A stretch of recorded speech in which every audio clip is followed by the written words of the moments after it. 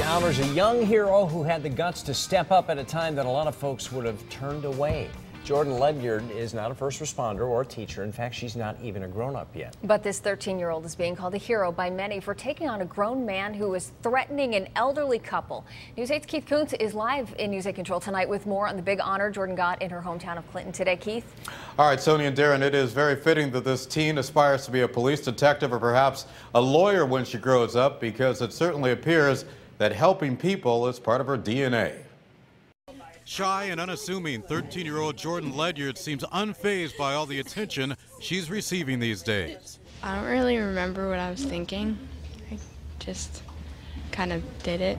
Today at Jared Elliott Middle School, where she's an 8th grader, Jordan was awarded a citation from the General Assembly for what she did last month.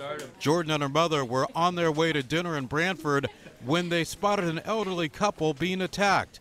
They rushed over to help. Mom Jennifer picks up the story from there. The gentleman had seen me on the phone and started charging at me, and that's when he started kicking me. And my daughter, literally like something out of a scene of a movie, kind of pushed me backward and became like a shield in front of me. So she ended up taking a punch for me, which was meant for me. So yeah, it was really amazing.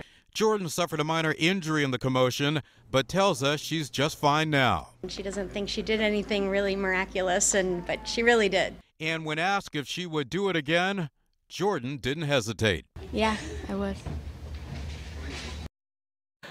Now, Jordan has also been honored with a citizenship award from the Brantford Police Department.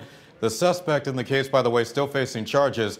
Pretty impressive stuff, and she is not even in high school yet. Darren, back to you.